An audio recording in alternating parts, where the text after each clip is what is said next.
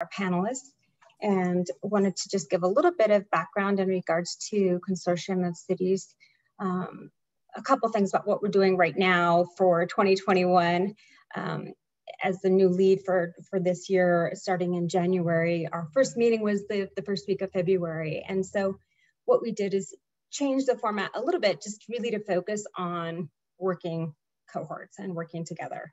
And so in 2021, members have agreed to share how their own jurisdictions are addressing or have addressed the meeting topic priority that we all chose together. And so we are, when we meet every other month, doing 5 to 7 minute presentations, either with our town council or with staff from each one of those organizations as well, and followed by group discussion, really exploring what we can learn from each other, how we can work together throughout Boulder County, and what opportunities exist to collaborate across jurisdictions to make progress on the priority areas. And so in February, we heard from Sally Anderson, Congressman Negus's Deputy Chief of Staff District Director, to give us some insight about what was coming along in the session and what to plan for. In April, and in February, excuse me, we also then worked with the group that was on from leads from each one of those municipalities and talked about what those priority focus areas were, and then chose those topics for this year. In April, we talked about natural disasters and resiliency, again, with presentations from around the area. In June, we talked about affordable and attainable housing and really got some insight about where we can be supportive of each other along the Boulder County corridor. And we also have, every year, the Consortium of City hosts Boulder County Regional Transportation Sales Tax Annual Report. And so we had that group meet with us as well and give that update in June. And then later on this year, some of the other topics that we've agreed to and discussed together that would be really helpful for each one of our communities is to talk about economic vitality, which we'll do on August 4th, and economic sustainability. In October, we'll discuss sustainability initiatives. And then in December, we'll talk about equity in general amongst communities. And so the exciting part about all of that is really looking at how our communities define the priority area, because we know it's different depending on where we are throughout Boulder County, what work in our communities is being done to address the priority area, and what metrics communities are using, again, so that we can be collaborative and that we can work together. I want to do a little bit of introduction and go over the agenda for folks who might be watching later who won't be reading through the chat.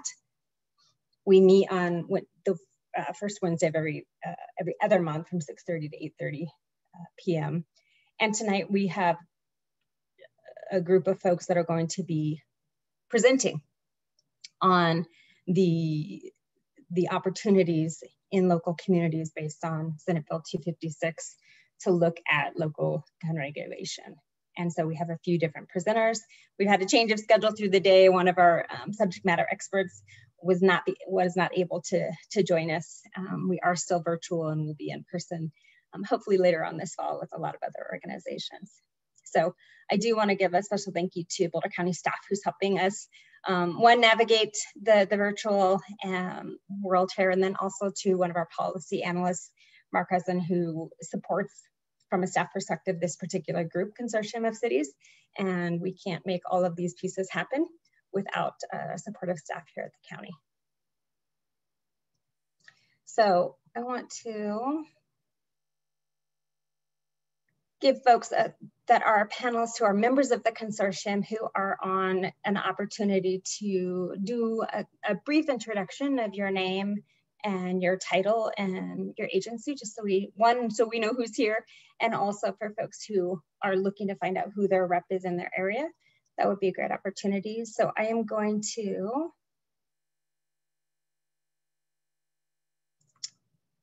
try my best on the screen to call names out so that you'll have an opportunity, again, just to state your name and your title and which jurisdiction, municipality that you're with, and then we will go into our presentations. We always, the Consortium of Cities, we always take a break in the middle of our work so that we can shift positions or grab something to eat for dinner, et cetera, as life continues in the virtual world. So you will be able to expect a little bit of a break. We do have some of our our legislators here with us this evening as well. So again, this is a conversation that was brought to us by community just to find out how can we address and respond to state legislation that has occurred. So the same way that we're responding to other legislation, for example, the Transportation Bill 260. What does that mean for our local communities? And folks are asking what does that mean for us? How do we implement that? And some of the other legislation that's coming across. So let's do our introductions. And Polly, I've got Polly there. And then Tim, if you all want to start.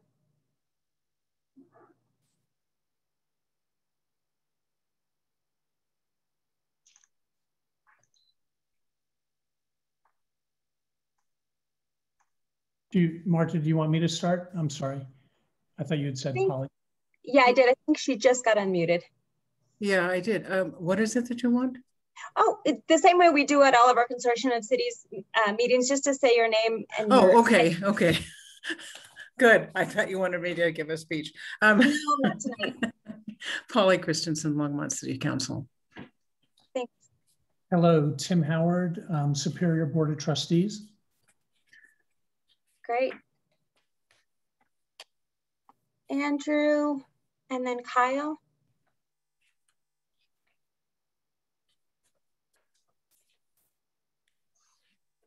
Hey everyone, I'm Andrew Perwaski. I'm the Deputy Director of State Policy at Everytown for Gun Safety. I help provide strategic policy advice to stakeholders across the country on effective measures to prevent gun violence, and really excited to join you all this evening.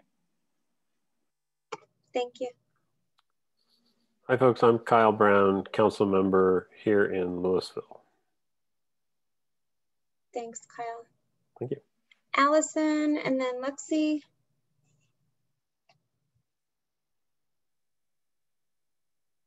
Hi, I'm Allison Anderman. I'm senior counsel at Giffords Law Center to Prevent Gun Violence, and I have been working on gun violence prevention efforts with cities, towns, counties, and communities around the United States for over 7 years. I'm Lexi Nolan. I'm the Deputy Director of Boulder County Public Health. Thank you both. Holly, and then Hannah. Hi, I'm Holly Rogan from Lions Board of Trustees. Hi, everyone. I'm Hannah Shearer. I'm Litigation Director at Giffords Law Center to Prevent Gun Violence. Thank you both. Brian, and then Rachel. Brian Wong, Lafayette City Council. Hey, I'm Rachel Friend, City of Boulder City Council. Thank you both. Mike, and then Matt. Hi, everyone. Mike Mead, I'm the Director of Local Government Affairs at Everytown for Gun Safety. And like Allison, working with cities, counties, school boards all across the country. Thanks so much. Marta, did you refer to me? Because there are a lot of Matts and a lot of Joneses out there in this world. So on my screen, there's only one Matt right now. Okay, all right. Matt Jones, Boulder County Commissioner, live in Louisville. Thank you. Claire, and then Mark.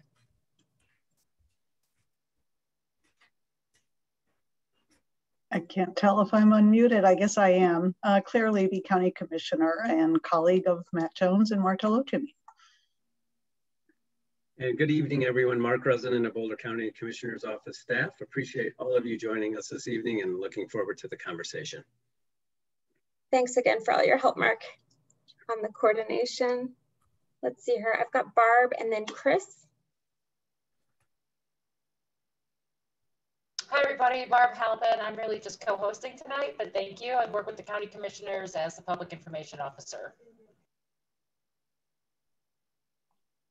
Hi, I'm Chris Lay. I'm a Louisville City Councilman, sitting in tonight to hear. Great, thank you. And we'll have a little time to hear from our legislators here in a bit, but I would like to Thank and welcome both Judy Amabile and Edie Hooten. If you'd like to do your quick intros. Judy, Hi, there. Yeah, I'm Judy Amabile and I represent House District 13, which is the western part of Boulder, the city of Boulder, western Boulder County, Gilpin, Clear Creek, Grand, and Jackson counties. Hi, and I'm Edie Hooten. I represent House District 10, which is center Boulder going east to Gun Barrel. And I am the House sponsor of Senate Bill 256, which we are discussing this evening. Great. Thank you all. And I'll try and watch the participant list in case there's other folks that join us in on the panelist side while we're talking, to give them an opportunity to introduce, which is just how we typically do our consortium meetings. So thanks again, everybody, for participating. So we're going to jump right in here with our presentations, and we'll start with the collaborative action with Rachel Friend and Tim Howard. Thanks, Marta. And it is really a pleasure to be here with all of you tonight. For Tim and I, who've been kind of working on this concept for coming up with a collaborative kind of collective action that we could take in response to 1256. So excited to be here. And I think Tim's going to do most of the presenting, and also just wanted to say thank you to Edie Hooten and Judy Amabile and Steve Femberg, if he's here, for getting us here with 1256. Over to Tim. I apologize. I'm going to stop you for just a minute because I can see staff. Jennifer Hill, you've got your hand up, so I want to make sure we're not having a tech issue. Just trying to get this screen share going. 1 second, please. Okay.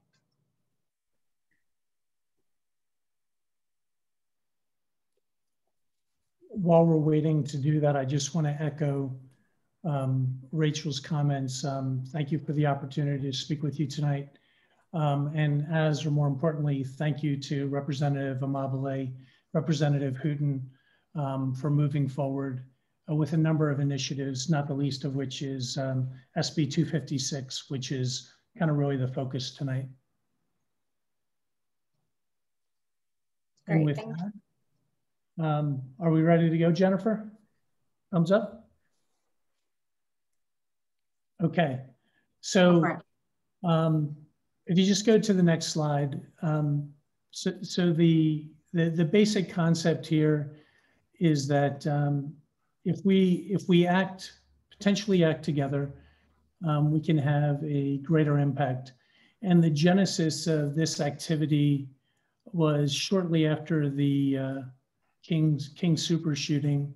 I reached out to Rachel to talk about what we might do in Superior in collaboration with Boulder City to potentially help make everyone just a slight bit safer. And then 256 started to move forward. And so what you're going to see here is kind of the work we've been pursuing for the last 2 months or so in collaboration with others. And it really now became operative given the passing and the signing of Senate Bill 256. So if we go to the next slide, just to kind of set the context. And I'm not gonna read through these, but you know, Colorado, we have a long history of mass shootings and gun violence. We just passed a 4th of July weekend in our country where 233 people were killed with gun violence. I think close to 500 were injured. And surprisingly, that number was down 26% from the year before. So it is an epidemic. I think in the state of New York over this past month, more people died from gun violence than from COVID. So we're dealing with an epidemic, and the question is, can we do some things locally just as Boulder County Public Health did on the COVID side, that can make all of us a bit safer. Rachel, do you want to chime in on kind of this as the kind of starting point?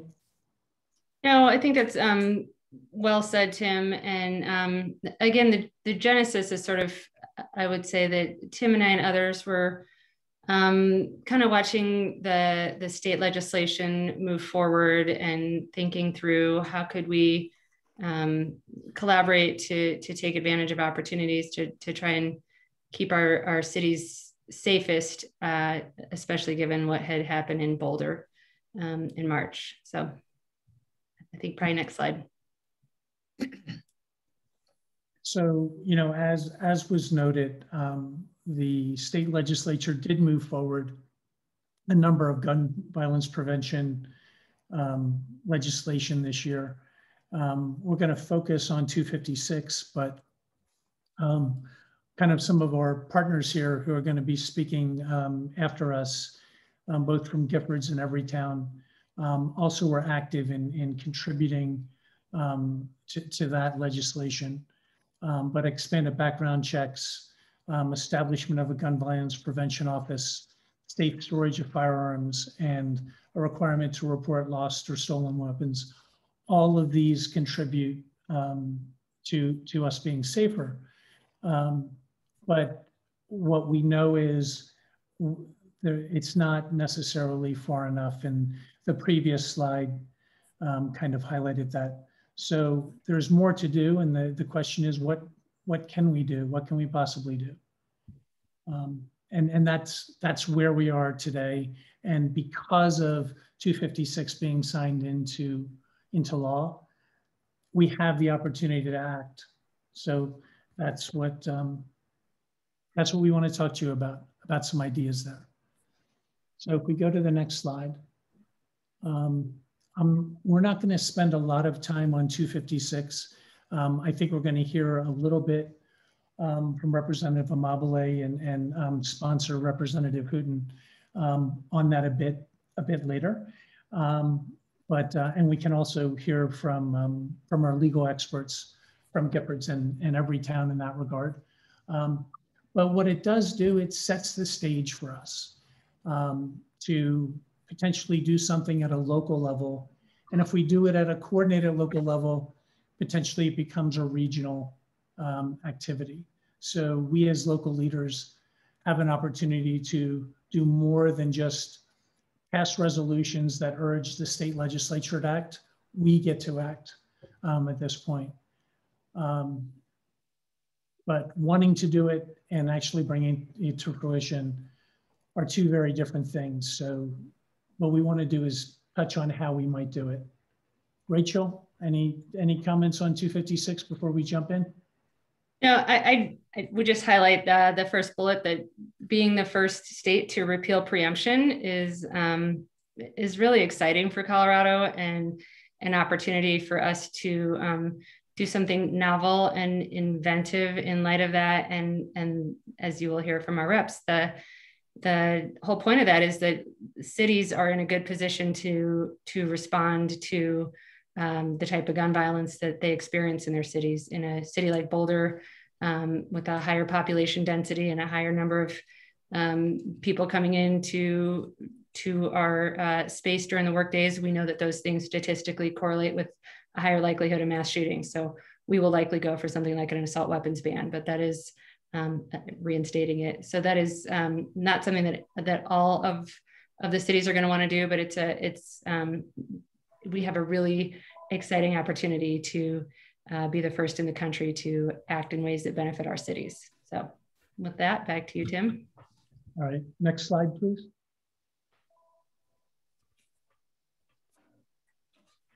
So there are many challenges to enacting local gun laws. And really at the front of it, I think what we have to acknowledge is that anything we do locally will be less impactful than it would be if it were adopted statewide. And it's even less so than if it would have been adopted nationwide. So what we're not looking for here is the perfect What we're looking for is what can be done that has an incremental benefit and improves the health and safety for our residents. We have to acknowledge that few municipalities or counties for that matter necessarily have the resources and expertise to identify, define, and adopt a suite of local gun ordinances that will survive the probable legal challenges and court interpretation. Getting law enforcement buy-in will be a lot of work, especially if there's a lot of difference and lack of commonality among the neighboring jurisdictions. We need to accept the fact we're not going to end mass shootings, we're not going to end gun violence, but we can make things a bit better and potentially lay out a framework that could be followed by others. And the more that join, potentially the safer we can make it for folks. And Rachel, you probably have a better perspective than most on just how hard it is to do some things, even at the local level, given Boulder's experience back from 2018. Yeah, and I see that Jill Grano, who was on City Council at the time, is on this call. So I don't know if it's appropriate to invite her to chime in, but would welcome her perspective. But to the point of having the resources and expertise to adopt ordinances, I will say that it was, I was involved from the other side of the dais at the time as an activist, and it was a lot of time and energy for our city attorney's office and staff just to research what might be a constitutional gun law and how to craft it. So it is a huge lift if you don't have a lot of help. And then there is the aspect of just there's really strong opposition. People turn out and there's a lot of kind of bullying and difficulty around just and a lot of just strong energy against trying to enact laws that are really about freedom from the devastating impacts of gun violence and be that suicide or homicide, mass shooting. So it is a really big lift for cities, and a big part of what Tim and I are trying to do today is to start a dialogue about how we can make that really much easier and doable for each individual city to adopt. Okay, next slide, please. So here are the kind of principles and kind of the way we look at this is how can we do just what Rachel said, which is attempt to make things both a bit easier, but also lay the groundwork to make sure we're doing the right things and the most impactful things. The first is really around the definition of collective action. If we were to act together on a set of common ordinances, we may not be able to get them enacted statewide, but we can have a larger impact, and we can potentially impact a large percentage of the residents of Colorado. In order to do this, we've got to tap into the national experts, the folks who understand not just the legislation, but the impact of that legislation and how it should be prioritized. We also want to make sure that we're interacting with the district attorneys in both our jurisdictions, but also adjacent jurisdictions, so that they can become allies. We can do things that are consistent, and we have the ability to talk with law enforcement and come up with approaches that make sense and can be accepted and enforced by our various local law enforcement groups.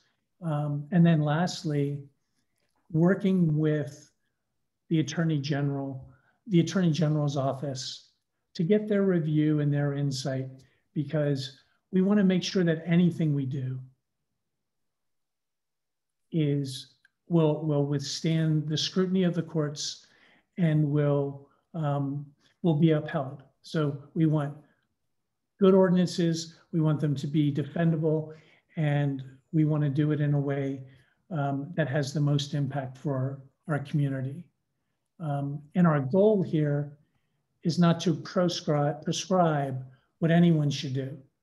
Rather, it's to give a model set of ordinances that can be available to the different jurisdictions. And as Rachel said earlier, for each jurisdiction, the set that may make sense is going to potentially vary on what makes sense for their community and is supported by their residents. Rachel, any comment on the kind of the way we've tried to reach out to the other folks for input? No, other than obviously we're still at a really early stage, and part of what we're doing here tonight is sort of inviting the dialogue around how can we do this in a way that is most helpful and responsive to any individual community's needs. So, you know, the bottom bullet, our goal is with the help of Giffords and every town to just come up with a set of model ordinances that would be the same and vetted, and you know, I don't know that we can say will withstand constitutional ground challenges, but have the best likelihood of surviving given the legal landscape. So we want this to be super easy, kind of plug and play. What are the ordinances that your constituencies are interested in, and here's a really light lift for your attorney's offices, and to be able to run with those and modify them as desired by your cities. So that's kind of the goal, and the hope here is that we can just be helpful and collaborative together here. All right, Jennifer, next slide, please. And so as we indicated, we've reached out to the team at Giffords and Everytown to get not just their insights and legal advice, but also to kind of get feedback from them on this type of approach. Because they, as you heard during the introductions, they have experience working kind of across the country. And maybe at the start of their presentation, they can talk a little bit about that experience and what has worked and what hasn't worked. We've tried to integrate that into what we're presenting, what Rachel and I are presenting to you tonight, but it's always best to hear from the experts directly. So we can move on to the next slide. You know, as we mentioned, we need to engage with the law enforcement community so that we're all on board and all kind of working together towards a common goal of making everyone safer. So if we can go to the next slide. And this really is the deliverables. Rachel, do you want to kind of walk through these? I can, and it's discussing what I was getting at earlier, which is that we hope to have this set of thoroughly vetted ordinances that cities can kind of choose from the menu of options from. And we've asked Giffords in Everytown to kind of group them into 3 tiers, or it might be that they suggested that we group them into 3 tiers. So the first tier would be what we're calling strong group. And so those are ordinances that when we combine them with our Colorado state laws, they bring us to a Giffords standard of strong. And then we have a stronger group, which is when we combine it with state laws, we as cities will be at their what they call stronger level gun safety laws. And then strongest group will be a set of ordinances that, if adopted by a city, will combine with Colorado laws to bring your city to the kind of highest level of gun safety protection that Giffords recommends. And obviously we would have no power to require any municipality to adopt any set of ordinances. We're just trying to lift up ideas for if what your community is after are the strongest kind of gun violence prevention laws that we've gleaned from around the country, then these are likely to be the ones that you're after. And then, you know, the next 2 tiers below that. And then we will work on sort of communication strategies for each ordinance that we'd be discussing, and Giffords Everytown are working together on that. And then for those that do want to participate in kind of a wave one of rolling out some gun laws, we are looking at maybe a coordinated schedule for different cities to kind of join together and participate in a coordinated rollout. And that's beneficial in a couple of ways that I think we will get into later. Excellent. Jennifer, next slide. Next. So we just kind of walked through this. And again, as Rachel said, this is a work in progress.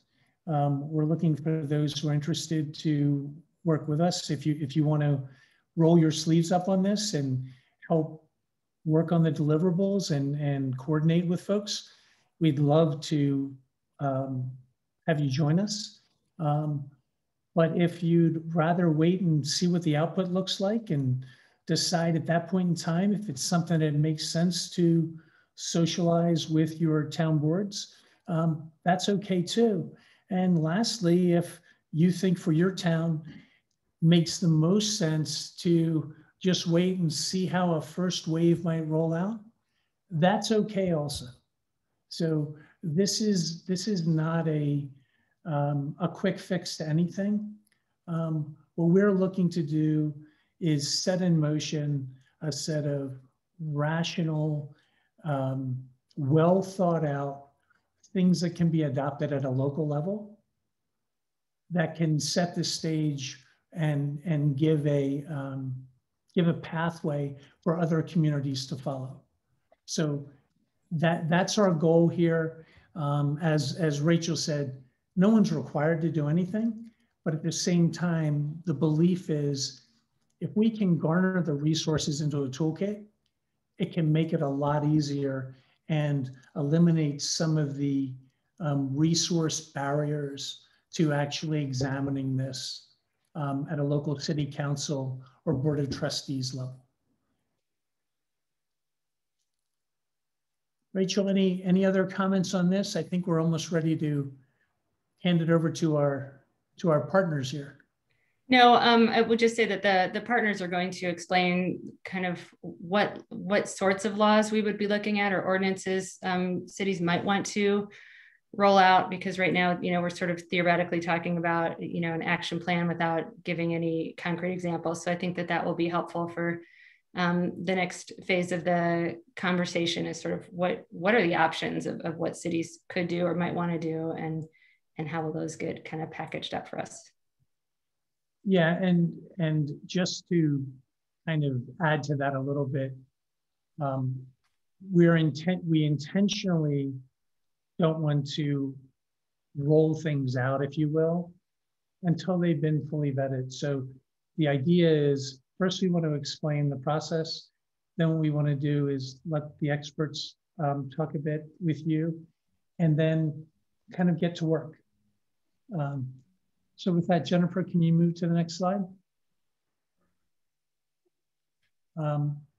We've hit on all these things already, but just to reiterate Rachel's point from the beginning of this, the passing and the signing of Senate Bill 256 is a really big deal. It's kind of a new day, if you will. State preemption hasn't been repealed before, at least that's our understanding from our partners. If we have one municipality that takes this forward and adopts some additional things, that's a huge win. That makes 256 enormously impactful. If we get multiple municipalities to do that, that's a potential game changer. So no matter what, we want to invite everyone to, at the very least, take a serious look at this, because in a lot of ways, it is a new day because of the action of the legislature with 256. So with that, Jennifer, you want to move to the next slide? And now we're going to pass it over to the team at Giffords and Everytown. Maybe we start with Allison and then kind of go from there. Thanks very much, Tim and Howard, and thank you everyone for the opportunity and to speak tonight on this issue, and in particular to the sponsors of SB 256 that will allow Colorado communities to take action on gun safety. So as Tim mentioned, along with my colleague Andrew from Everytown, I'm going to give some ideas for local collective action. And before I go into specific ordinances, I wanted to give some examples of the power of collective action. So California is a state that affords localities wide latitude to address gun violence. And now Colorado has joined California as a handful of states that allows such local regulation. So in California, back in the early to mid 90s, rates of gun violence were peaking, in particular in urban areas. And as a result, California communities began passing hundreds of local laws over the next 30 years. And many of those laws that began as these collective local action efforts have become state laws. And just to give you a handful of examples, assault weapon and large capacity ammunition bans, laws that prohibit the sale and manufacture of unsafe handguns, known as Saturday night specials and junk guns, laws that require guns to be safely stored in vehicles, that require gun dealer employees to undergo background checks, and many, many more. And, partly as a result, California now has the strongest gun laws in the nation and a correspondingly very low gun death rate. Now, I want to also highlight one particular local effort known as the East Bay Corridor Project. So back in the early 90s, cities and a number of communities that were particularly impacted by gun violence were having issues with the proliferation of these cheap, dangerous, cheaply made and inexpensive and dangerous handguns. And those were the Saturday night specials or junk guns that I referenced. At the same time, there were huge numbers of gun dealers in certain communities that were particularly hard hit by gun violence, such as Oakland and Richmond, California.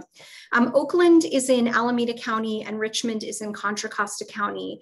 And in those two counties at that time, there were 1,100 gun dealers. And there were 115 gun dealers in Oakland alone.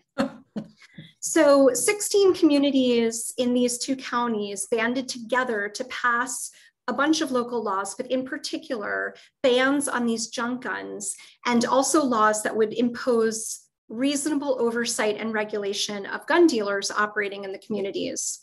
And this effort had really impressive results. In terms of the junk gun bans, in just a few years, all of the participating localities, plus 5 neighboring jurisdictions and Alameda and Contra Costa County had banned junk guns. And those local bans became the basis for a very comprehensive statewide law in California known as the Unsafe Handgun Act. And California is now actually one of only 2 states that regulate unsafe handguns so comprehensively. And these communities also, worked collectively to enact gun dealer ordinances. And as a result, the number of gun dealers in these communities dramatically dropped. In Oakland, the number dropped from 115 to 7, and in Richmond from 15 to 2. And there are actually no gun dealers in these communities today. And actually, a US Department of Justice report looked at the impact of these dealer regulations and found that the ATF and local police were able to increase their monitoring of the smaller number of remaining dealers to ensure their compliance with applicable laws and regulations. So I gave that example and that history to illustrate the power of a collective movement of localities and how not only can they really move the needle on a state's gun violence prevention efforts, but when working in concert, they can have some pretty impressive results. So now I would like to give some examples of the types of ordinances that Tim and Rachel mentioned in what we would consider the strongest category. And I'm going to start with comprehensive dealer regulations because of the example that I just gave. And when I'm talking about comprehensive dealer regulation, I'm really talking about laws that give communities oversight and the power to revoke licenses of dealers who are not operating lawfully or not in compliance with laws that the community feels are necessary for responsible operation. So, normally these licenses are issued by local law enforcement in the community. And, just a point about non-compliant dealers and the ability of a locality to revoke a license by a non-compliant dealer. While ATF does license dealers and they grant them federal licenses, the ATF very rarely revokes dealer licenses, even by dealers who are found to have violated federal or state law. So giving localities this power to revoke licenses, is really actually an important and powerful step. These licensing schemes also afford law enforcement oversight of the dealers who are operating in their communities, as well as community members. And localities can put a variety of conditions on licensure, so they can require that gun dealer employers background check their employees. They can require that gun dealers safely store their inventory when they're closed for business to prevent burglaries, in particular a type of burglary known as a smash and grab, where an assailant drives their car into the front of a gun dealership and makes out with all the inventory, and that those happen all over the United States. These localities can require gun dealers to actually video record transactions. And video recording, which Walmart has been doing for many years, the largest gun retailer in the United States, allows law enforcement to solve crimes such as a straw purchase, a robbery, and other types of gun crimes. And finally, localities can use licensure as a way to zone dealers away from schools and other areas where the presence of guns is particularly dangerous, and other areas as well. And we know that gun dealer regulations are impactful, that when these laws are enacted at the state level, those states have significantly lower levels of gun trafficking and the exporting of crime guns out of the jurisdiction. Now, moving on, localities can also regulate gun carrying. And so this is important because there are a lot of negative effects associated with carrying guns in public, which I'll get into. So localities can ban open carry altogether and the carry of concealed firearms by people with permits in certain what we call sensitive locations. So just to go to the data to support these recommendations, the data is clear that more guns in public lead to more shootings, not fewer. There's actually really powerful research out of Stanford University that states with weak laws regarding carrying have much higher rates of violent crimes. Guns that are carried in public are much more likely to be stolen and used in subsequent crimes. And despite the gun lobby propaganda, carrying a gun just doesn't actually work to make you safer. There is a study that shows that if you're carrying a gun, when you're actually attacked, you're more likely to be shot than if you were unarmed. So we know that carrying guns in public is a public safety hazard, actually. But in particular, open carrying of firearms has additional risks. And the main risk with that is intimidation of people. When you are confronted with someone carrying a gun when you're trying to vote or speak at a legislative meeting or engage in free speech at a rally or a protest, you may not engage in those First Amendment protected activities and these other constitutional rights because you are afraid of being shot by someone who gets really angry. And this is not a, you know, a specious concern. This has actually happened. When tensions get high and there are guns in public, people have been shot at movie theaters, in parking lots. But I think it's particularly insidious when these open carry situations are directed at people of color who are engaging in these activities, because we know that communities of color are disproportionately impacted by gun violence. So when a person of color is you know, lining up at their polling station and they see a person carrying a gun, they very well may turn around. And we obviously do not want that to happen. And because there is no really valid reason for carrying that gun, we think that it makes very good evidence-based sense to ban this type of open carry.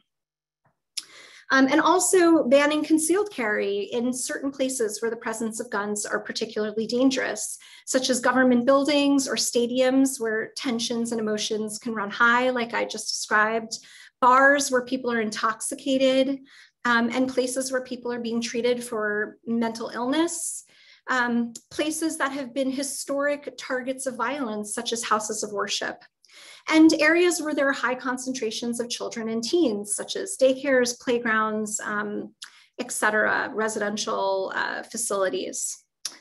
And I also want to mention that these carrying restrictions are also good options for colleges and universities that are in jurisdictions that have not chosen to take such local action. So they can do this on their own. So now I'm going to pass it over to Andrew from Everytown to discuss some other ideas. Great. Thank you so much, Allison. And thank you again, everyone, for having me here this evening. Again, Andrew Karwoski. I'm the Deputy Director of State Policy at Everytown for Gun Safety. So the first thing I'm going to talk about, which you may wish to consider, are assault weapons prohibitions. So assault weapons, as we all know too well, are frequently used in mass shootings. Our organization actually did a study of all of the mass shootings defined as incidents where 4 or more people were shot and killed from 2009 to 2018. And what we found is that assault weapons were responsible for 32% of all of the firearm deaths in those incidents and about 82% of firearm injuries. So when assault weapons are used in mass shooting incidents, the resulting deaths are 6 times that of incidents that don't involve an assault weapon. So it's very clear that assault weapons pose a very real public safety risk. And there is the opportunity on the local level to regulate them. Obviously, Boulder has already done this, but there is the opportunity in other municipalities. And you just need to think carefully about how you structure the law, how you define assault weapons. Assault weapons, which are high-powered semi-automatic firearms, are generally defined by certain features, and particularly the characteristics or the presence of a 1 or more military-style features. So you have to think about how you define an assault weapon, how you address currently possessed assault weapons, and also whether exemptions for law enforcement and military, and what other exemptions you might need. But that's one possibility. And we also know that assault weapons are made even more effective when they are paired with high capacity magazine restrictions. Similarly to assault weapons, high capacity magazines are frequently used in mass shootings. That same study that we put together found that when high capacity magazines are used in a mass shooting, they result in about twice the number of deaths and 14 times the number of injuries. We also found that in those incidents in that 10-year period, about 60% of mass shooting incidents involved a high capacity magazine. So regulating them, again, makes public safety sense. There's a strong amount of research that regulating high capacity magazines can prevent mass shootings and prevent gun violence generally. And you know, it's something that Colorado state law actually already regulates. The main issue and the opportunity on the local level is that Colorado regulates high capacity magazines as a general matter that can accept 15 rounds of ammunition or more. Now, most state laws actually set the bar a little bit lower and regulate when a magazine can accept 10 rounds of ammunition or more. So there's an opportunity on the local level to build upon what the state law does and set a lower bar and prohibit all high capacity magazines that can accept 10 rounds of ammunition or more. So those two ideas naturally go hand in hand and can work well together and can help prevent mass shootings. Another idea is to address the growing threat of ghost guns, which are among the biggest gun violence threat this country faces. So ghost guns are DIY firearms. Certainly they can be made by a 3D printer at home, but more commonly they're made from easily accessible parts that can be purchased on the internet without a background check. Because they can be purchased without a background check, and because they lack a serial number, which makes them untraceable and makes it very difficult for law enforcement to solve gun crimes when these guns do inevitably turn up at crime scenes, they are becoming the favorite tool of violent criminals, violent extremists, and other people who are legally prohibited from buying or having guns. So municipalities can take steps to regulate ghost guns. Colorado has no state ghost guns law. They do not regulate them. And unfortunately, the federal government does not either. Some of you may have heard, obviously, that the Biden administration has proposed a change to federal regulations to address the threat of ghost guns, but that is no barrier to local action. And obviously, it can take some time before the rule goes into effect. So localities can act immediately to do two things. They can first prohibit the possession, sale, or manufacture of unserialized firearms, or alternatively, and in conjunction, they can prohibit the purchase or sale or possession of unserialized firearm parts, particularly firearm frames or receivers.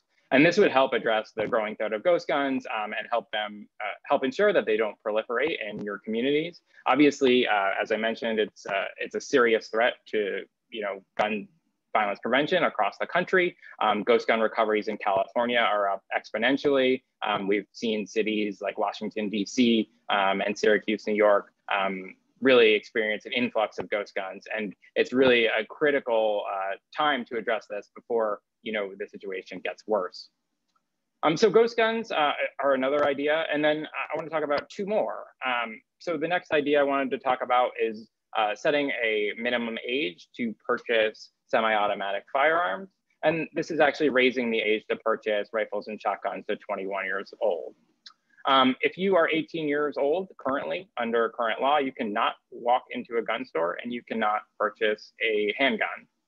However, you are free to walk into a gun store and purchase a rifle or purchase a shotgun, including the assault style firearms that we just spoke about. Obviously, given that data shows that teenagers, 18 to 20-year-olds, commit gun homicides at 4 times the rate of adults who are 21 years or older, this is a public safety risk. There's also some evidence, given that most school shooters are 18 or younger and have a connection to the school, that setting a minimum age to purchase firearms at 21 can be an effective school safety solution. And again, remember, we're talking about purchase. And obviously the intent is not to prohibit recreational activities or to prohibit hunting or sports shooting. You can design these ordinances in a really effective way that has narrowly tailored exemptions and, again, will not have an undue impact on people's right to buy or have guns. And then finally, we're talking about waiting periods. As many of you know on this call, firearm suicide across the United States is an epidemic. The rates have been skyrocketing over the last decade. Colorado, and stats I looked at just before this call that my organization tracks based on CDC data, has the 13th highest rate of firearm suicide in the United States. So one way for localities to address this is to pass a waiting period provision. So waiting periods are a cooling off period, and they insert a number of days or amount of time between the attempted purchase of a firearm and when that firearm is actually transferred. And now this cooling off period can be incredibly critical. because firearm suicide is often an impulsive act. And inserting that amount of time can allow people to get the help they need. They can reconsider their decision. And it's incredibly important when you consider that firearms are an incredibly lethal means of suicide. Suicide attempts with a firearm are about 90% successful. When you compare other means are about 4% successful. And the vast majority of people who attempt suicide and survive do not go on to commit suicide ultimately. So given that lethality and given the impulsive nature of firearm suicide, inserting this time period into between the purchase and the transfer of a firearm can be critical, and it can help save lives. Now, you can decide what is appropriate for your local community based on the number of days you want to consider. Most state laws focus on between 3 and 14 days. So those are the ideas that I'm going to cover tonight. And with that, I will pass it back, and I'm happy to answer any questions you might have.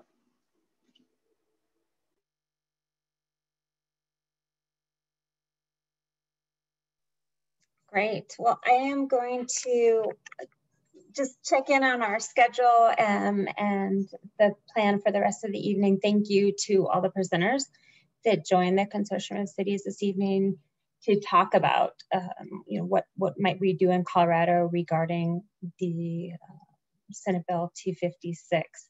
So just to check in on the schedule and let folks know where we are, we will have some time for question and answer. I want to respect our break. Consortium of Cities group, we always take a little bit of break in case you need to change chairs or finish heating up your dinner so you can eat tonight as well. We'll jump back in 5 minutes, so it'll be 7:32. And at that time, I'm going to give folks who've joined us since we started an opportunity, as we always do, to do your quick introduction. And then we are going to hear from our legislators and have a couple of questions for them after listening and participating in the conversation this evening. And then we'll go into discussion amongst local electeds. So I want to respect that opportunity to take a quick break. Thanks again to staff for being here, and we will reconvene in 5 minutes.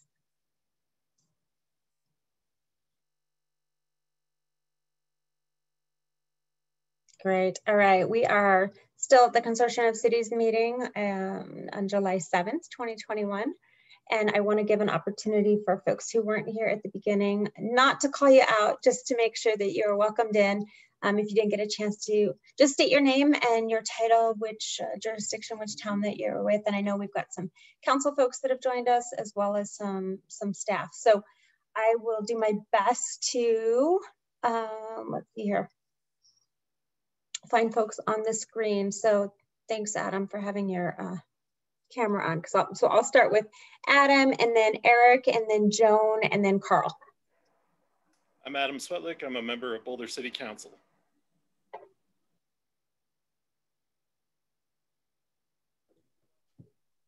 Sorry, was I next there? I'm Eric Coombs-Ismail. I'm on the Netherlands Board of Trustees. Thanks, Eric.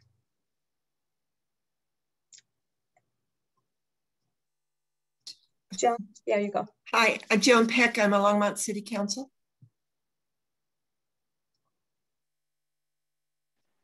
Hello, this is Carl Castillo. I'm Chief Policy Advisor, City of Boulder. Thank you. Great, thank you. And then I just saw Devin, there you are. Hi, Devin Schaff, Broomfield City Council. All right, and I'm sure I missed somebody. So jump on panelists and name and title. I think it was Kathleen, maybe I missed. Hi, yeah, Kathleen Hallgren with Every Time for Gun Safety. Great. And we had Senator Finberg on, who had to jump off to another call.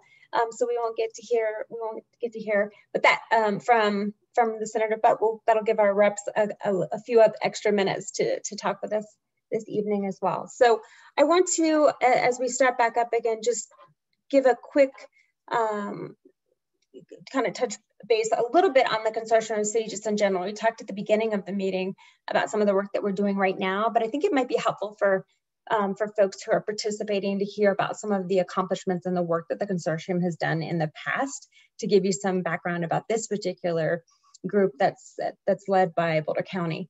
In 2001, and then again 2007 to 2024, so has not expired yet, the countywide transportation sales tax was approved by voters at both those times and implements a 0.1% sales tax for transportation improvements. And this was sponsored and supported by this same group, the Consortium of Cities at that time. The tax provides revenue for roadway and bikeway improvements, intersection projects, transit projects, pedestrian access projects, and improvements to regional hiking and biking trails. And the tax will sunset, as I already mentioned, in 2024. A couple other examples of work that has started with this same group, the Consortium of Cities. In 2012 to 2013, the Water Stewardship Task Force and Report was initiated and worked on, providing governmental, nonprofit, and private sector entities within Boulder County a forum for promoting water stewardship through collaborative initiatives which mutually benefit our communities and our watersheds. And the task force explored such issue areas as water conservation, water sources and supply, coordinated drought response, and a variety of educational campaigns. The implementation plan completed by the task force continues to inform water policy and programming across the county. Another example in 2016 was permanent supportive housing study. In February of 2016, the Consortium of Cities collaborated with the 10-year plan to end homelessness Board of Directors to prepare an assessment of the need for permanent supportive housing throughout Boulder County. And that focused specifically on chronically homeless individuals, individuals in our community who are experiencing homeless in a chronic fashion. This study included an assessment of the barriers and challenges to developing permanent housing solutions for these residents and identified the types of properties and projects that could be constructed in Boulder County to meet permanent supportive housing needs. And so I share those as just a few of the examples and touch base on a couple of the points that folks shared in the presentation about what can happen when we do collaborative work. What can happen when we have dialogues and conversations with local elected officials who know their communities, but we're all part of the Boulder County region. And so I thought that might be helpful for folks who are maybe joining in on this conversation for the first time. So we'll jump back to our agenda and we are moving on to our legislators. And so I want to give a couple minutes.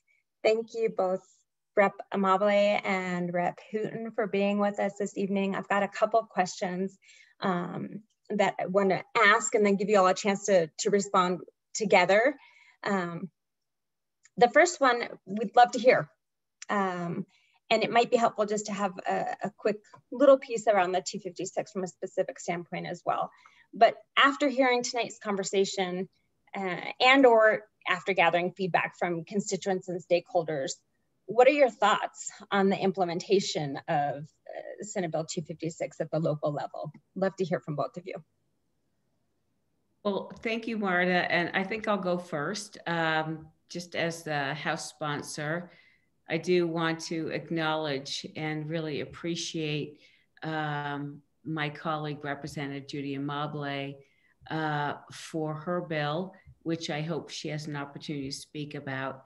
The preemption bill, what it does is it restores a provision in Colorado State Constitution that has been there since 1902, which acknowledges the right of Colorado communities to pass ordinances and regulations around gun legislation that reflects the values and the interests of their communities.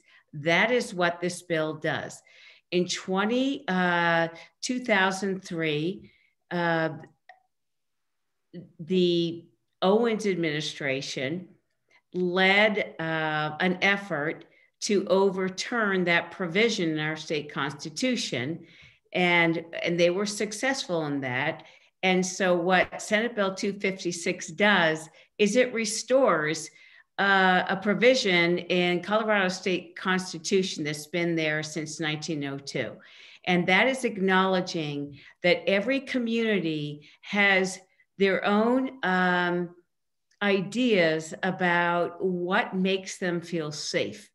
And they could be vastly different. We come from a very large state. We've got a large rural population. We've got urban areas that have, you know, very different opinions about safety and how they would like to see their laws, their ordinances reflect their communities.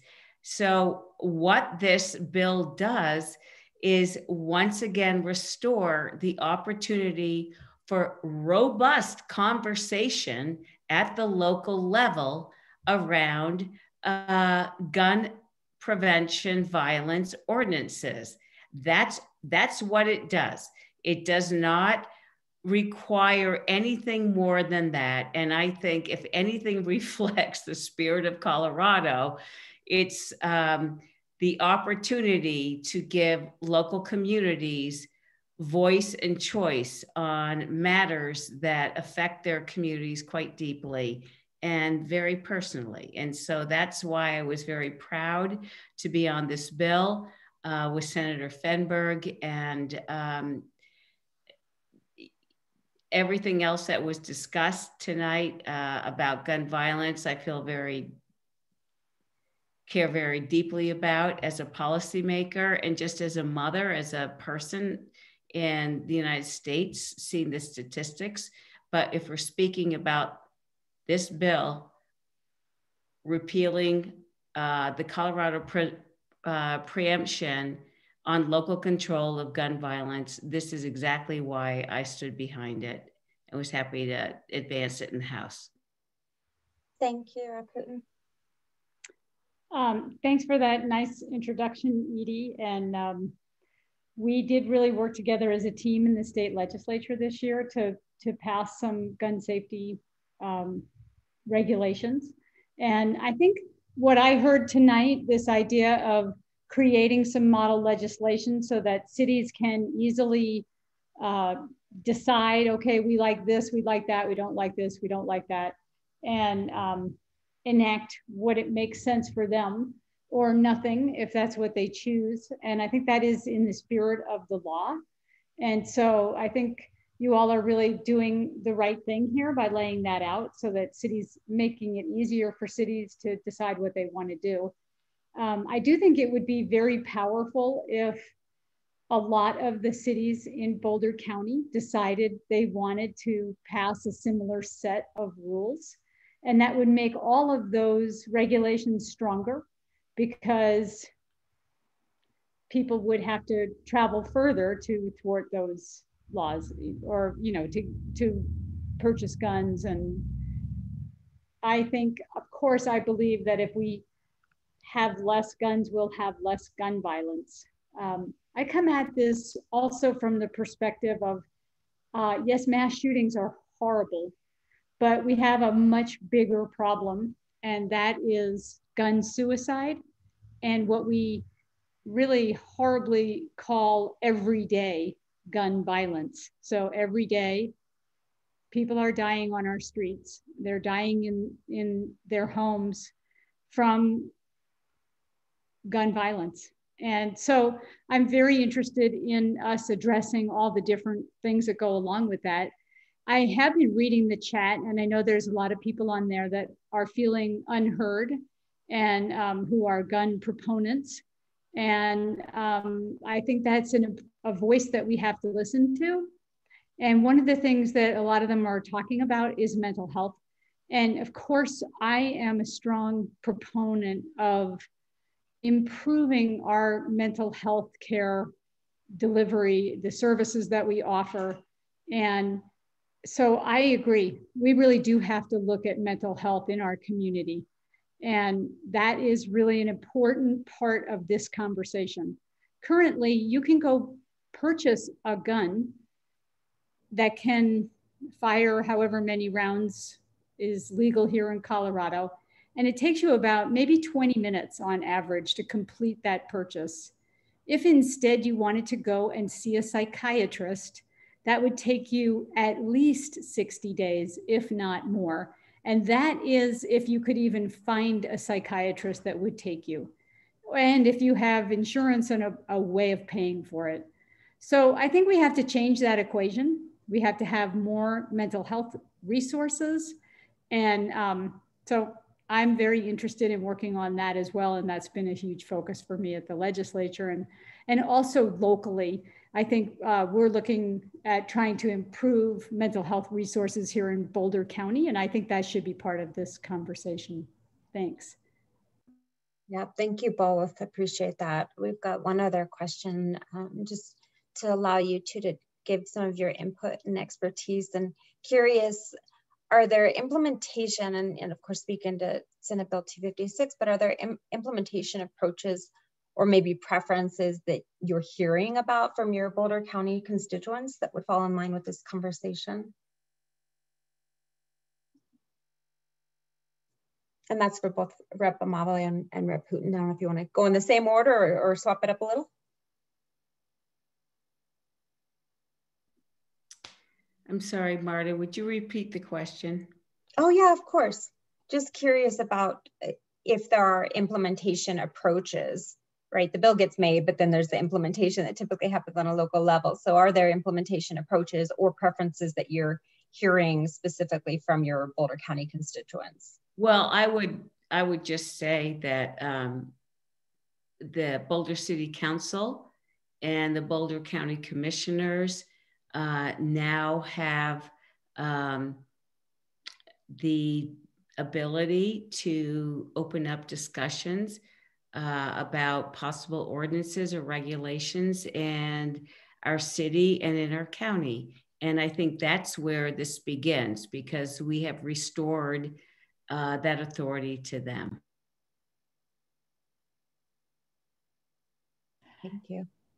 Yeah, so I think every locality is going to implement this law in the way that makes sense for them. And so I think for some places, they will want to ask people to vote on that. And in other places, the local government will want to decide what they believe to be the voice of the people. And I know that Boulder has a really, the city of Boulder has a very robust process for listening to citizens before they enact any legislation. And I think that's good and right. And I hope that every locality that wants to implement these laws will have a robust process for taking citizen input, because I think that does make for better regulations. Great. Appreciate both of you joining in on the conversation, and you're welcome to stay and listen and to the dialogue. Again, just to hear what some of the conversations are, one, but also to look at some ways that you might be able to support that work as you move along in your public service as well. So I want to open up to our electeds to ask some questions. We have presenters were kind enough to stay on and be here to be present with Everytown and with Giffords Legal Center, and of course some of our own local electeds, Rachel Friend and Tim Howard, who brought on the collaborative action. So I want to open it up to questions, and I am just moderating that, and we'll do my best to watch hands that might jump up or other hands that might pop up on the screen so that we can talk about this conversation, and we will start closing up to get to an adjournment at 8:25. So we still have a little bit of time for conversation.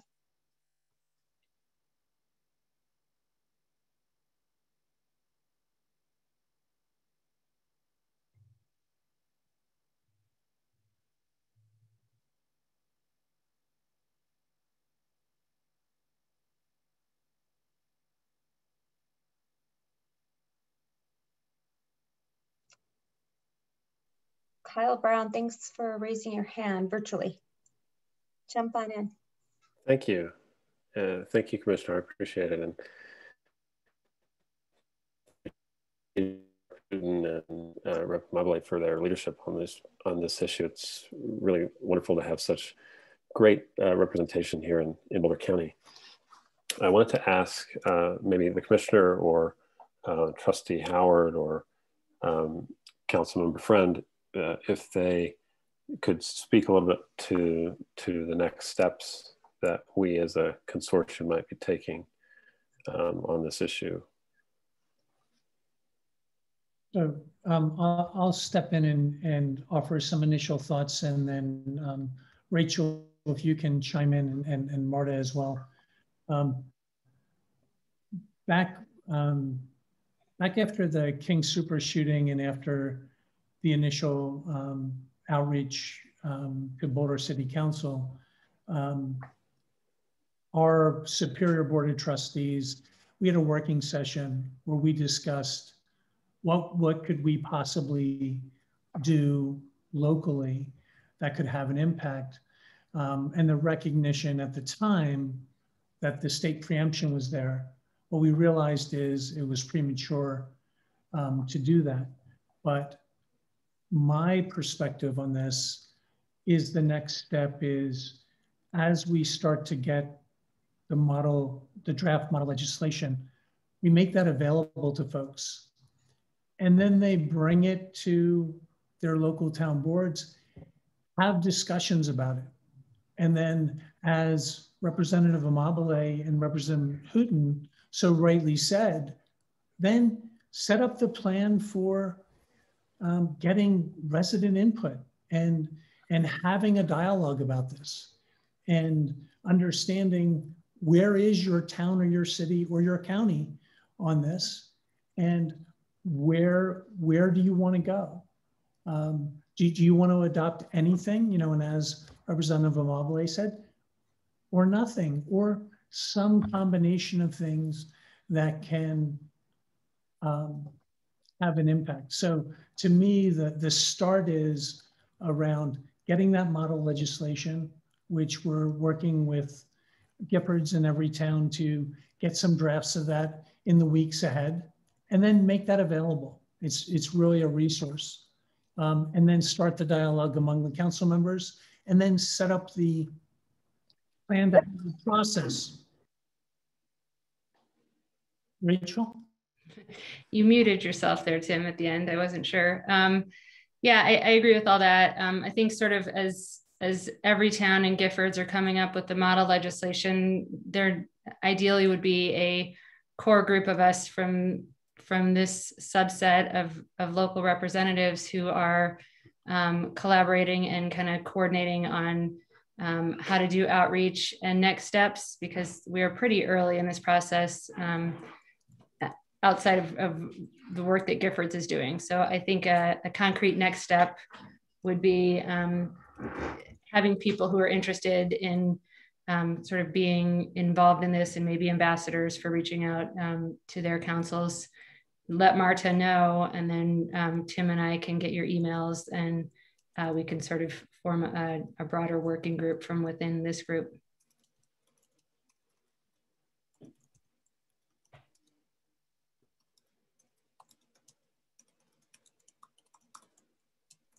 You're on mute, Marta. Yeah, thank you. I couldn't find my button here, but as I'm flipping through screens, thanks.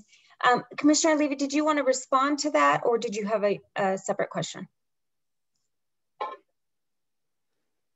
I don't know if I'm unmuted yet here. There you are. Oh, okay. All right. Well, no, I actually had lowered my hand, but since you called on me, I had a different question actually. Yeah.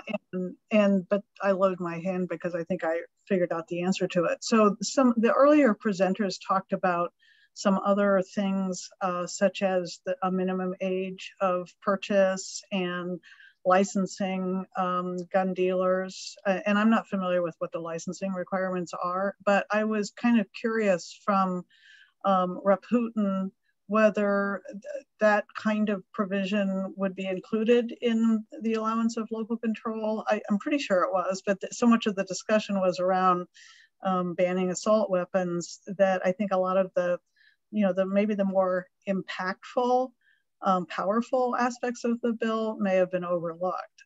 So I just think some of these ideas that we heard earlier on are really important to keep in mind.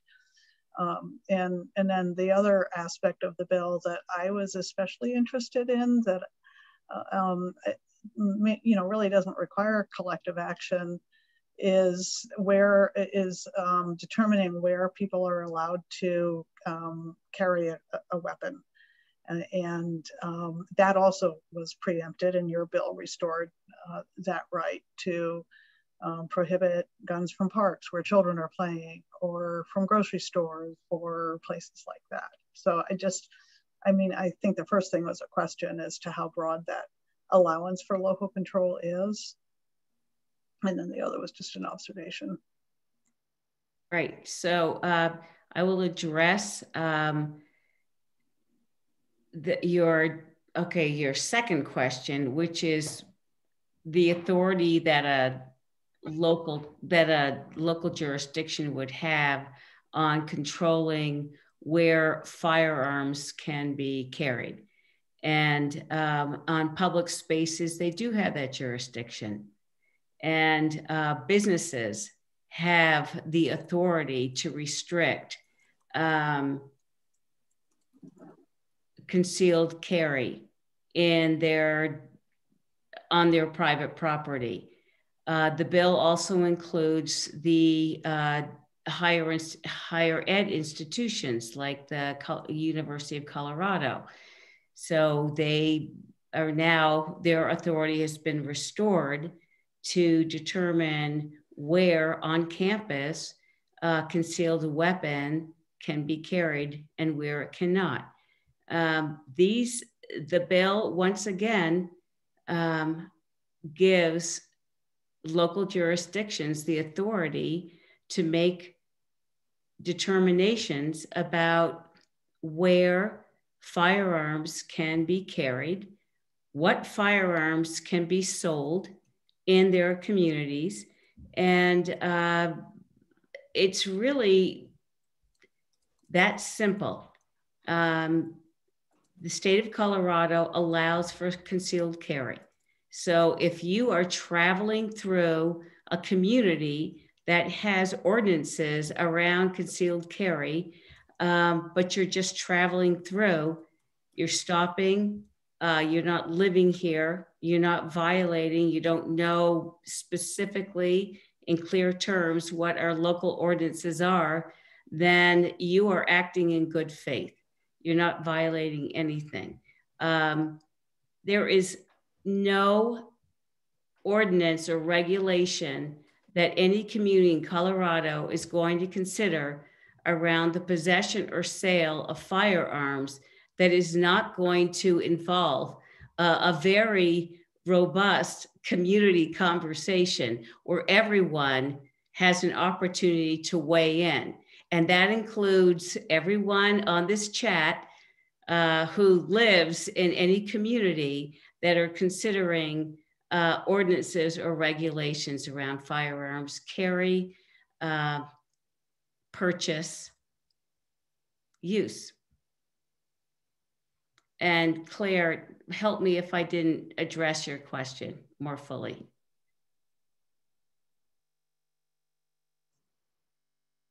Was that it? We didn't hear you, Claire.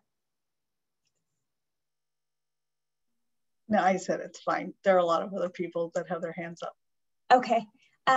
Joan had a hand up, so I wanted to, excuse me, Councilmember Peck, do you still have a question? No, Marta, thanks for asking. I was just going to talk about some of the things that I want to happen in Longmont and see if anyone else was on this track, but I realize this is a Q&A for the panelists. So I don't think this is the proper format. So thank you. Okay. Councilmember Christensen.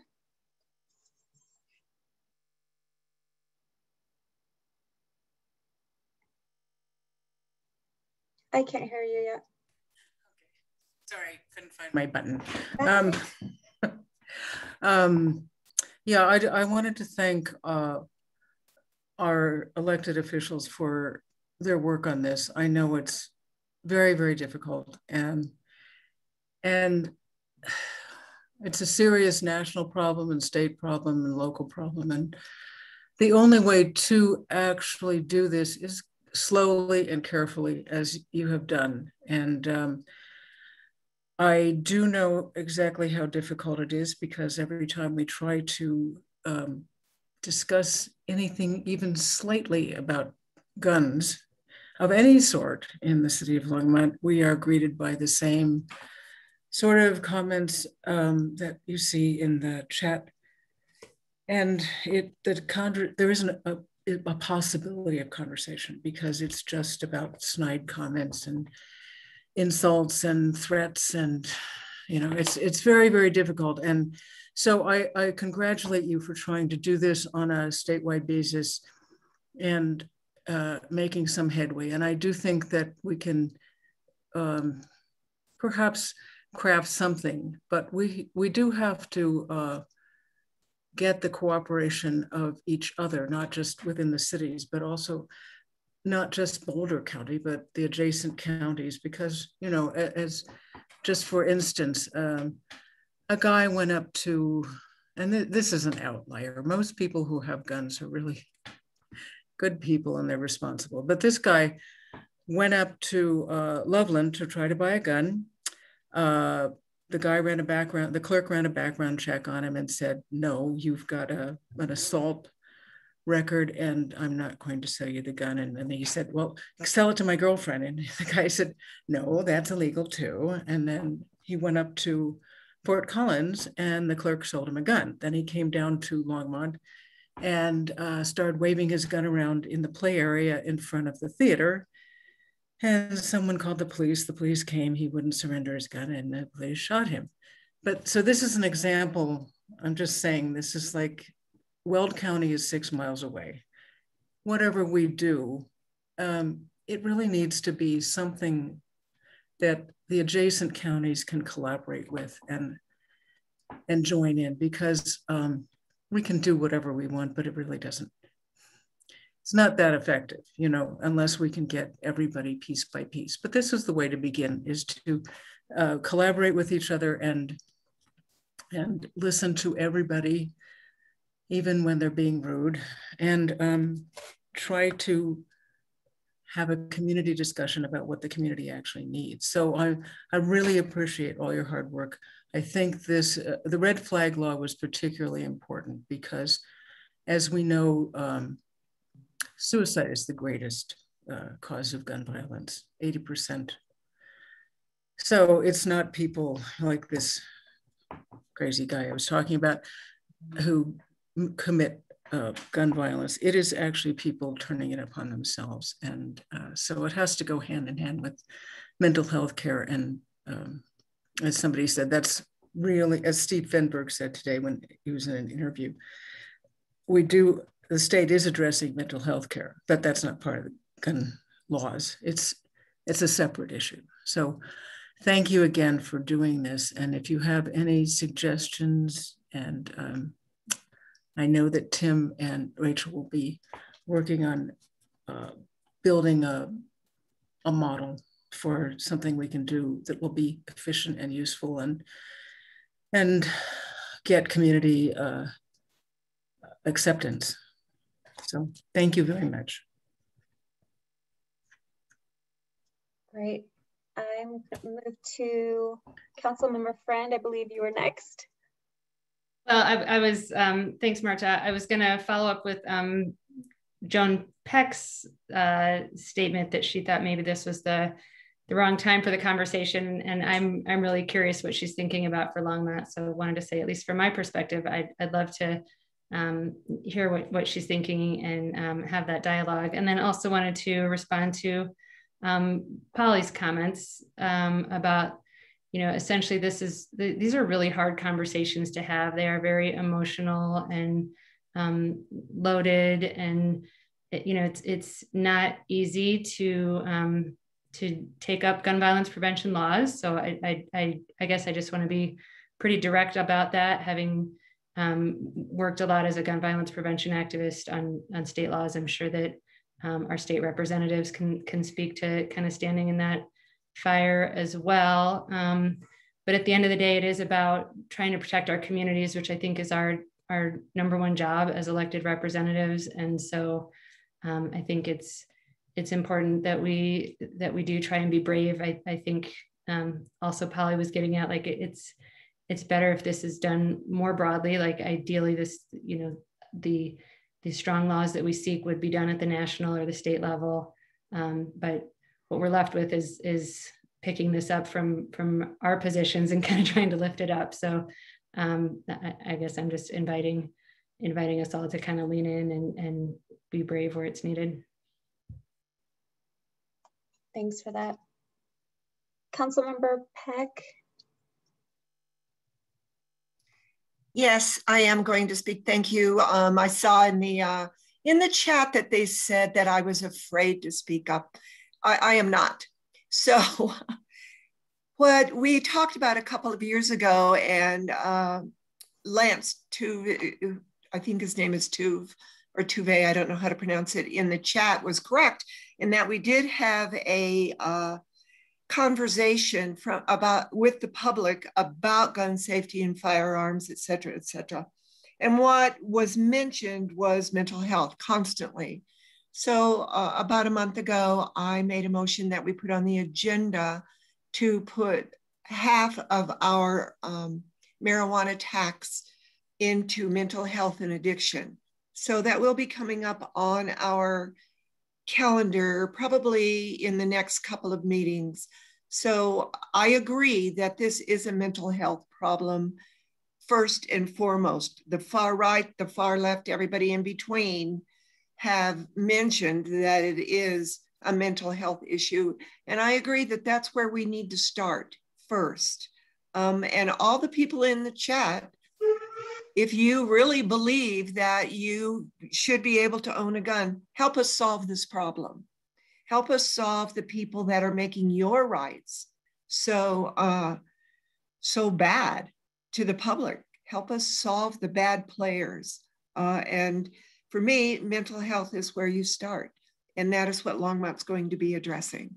So I just want you to know that we are on this. We get it. Thank you. Oh, can I say one more thing? Yep. Can the host, and I assume that's you, Marta, would you say that my understanding of this meeting was not that it was going to be proactive or interactive. It was just inviting people to hear about the laws that were passed, not to, you didn't invite pro or anti-gun people. It looks like it was just people to explain the laws. So I think that's an important thing to mention to all of the anti-people who are angry that they're not being allowed to talk. Sure, yeah, and I am not reading through the chat because I'm trying to manage this other side, but I can reiterate what I did say at the beginning of the meeting. Again, this is a consortium of cities meeting that we meet every other month to talk about issues that are affecting our community, priorities, and have done some really amazing collaborative work. And you're right, and this is another conversation with elected officials around Boulder County to address some legislation from this session, the same way that we will be talking about the American Rescue Plan Act and those funds, the same way that we'll be talking about transportation bills that have passed, the same way that we're are meeting in regards to our sales, road tax, et cetera. So hopefully that's helpful just to clarify any questions that folks might have about one, what the meeting is. And I heard, I believe in some of the response from presenters, that is really important is, okay, with any bill that gets passed, then we have an opportunity locally to implement, to make a choice. How are we going to implement it? How might, wherever that lands. And so that's the conversation that folks said, yeah, let's have a discussion together about that. And we can put our heads together and put our work together. But what somebody's already said, and is really important to reiterate, I believe as well, is this is not the public process. This is a conversation just to learn a little bit more. Okay, what exactly does 256 do? What would that look like? How could we come together and have these conversations? Who could I connect with? And then each one of our towns and municipalities, hopefully around the state of Colorado, and wow, would that be national conversations, to then talk about how do we work with everybody in our community to make sure that folks understand what a bill like 256 can do, and if it's appropriate, and what it looks like to use that type of legislation. And it's the same for every single bill that was passed this session by our hardworking legislators. So hopefully that clarifies a little bit. And I saw a hand come up from our trustee, Tim Howard. Yes, I just wanted to make a comment to Councilwoman Christensen on your comments. I think you're absolutely right. The real opportunity here is for us to find not just what works for our individual local communities, but for us to collaborate, to share that, to take lessons learned. And it may be, hey, model legislation XYZ, here's the problem with that, and we shouldn't be moving forward with that. It's collaborating and then reaching beyond the borders of Boulder County and Broomfield City and County, because what we want to do is we want to make all the communities safer. And the more commonality we have and the more collaboration we have, the greater the opportunity for that. So I want to thank everyone in this group for kind of taking the time to listen what's being presented, because I do think we all share a common goal of reducing gun violence in whatever way we can. And again, as has been stated so effectively, it's not just mass shootings. There are so many aspects to this, and we should be looking at a set of ordinances that have impact across all the different areas of gun violence. And again, suicide has to be at the top of the list when we're talking about that. So thank you again for the opportunity tonight. And Marta, if it's all right, could we potentially ask our the folks from Giffords and Everytown if they kind of have some kind of closing thoughts as some of the local communities kind of embark on, investigating and researching this? That's perfect timing. Thanks, Tim. That's exactly where I was thinking. So you just saved me a chat question to you. For our Everytown and Giffords, if you'd like to closing remarks based on some of the things that you've heard or anything you'd like to add now that we've started the conversation.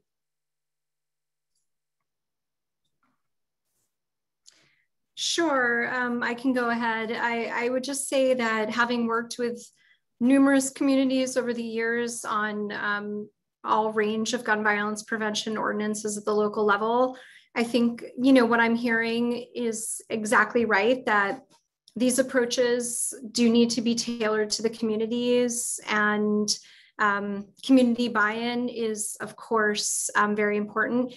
I do think it's also worth remembering that this issue is often presented as very polarizing, where you have a lot of people on, both sides of this issue, but that's not actually very accurate. Over 97% of Americans, including gun owners, support universal background checks, yet I know that when I testify in state legislatures on background check bills, I hear a lot of very angry voices opposing background checks. And I think sometimes there's a misconception that there are equal people on both sides of the issue, but I don't think that's true. I think most Americans and probably most of your constituents are in favor of reasonable, evidence-based, effective gun regulations. And as long as you move forward with the data and deliberate in a public manner, then, I think you're well positioned to enact these ordinances. Yeah, and I'll just echo everything Allison said. I mean, I think all of that is right. I think the great thing about Senate Bill 256 is it allows local communities to do what's best for their communities. And all of these policies that we talked about tonight can help save lives. They're evidence-backed. and they are effective and will be made more effective by the collaborative efforts of all the folks on these calls. So, I know every town, I know Giffords are here to, support your efforts and lend our expertise. And, we definitely look forward to working with everybody. So thank you again for having us. Great, thank you.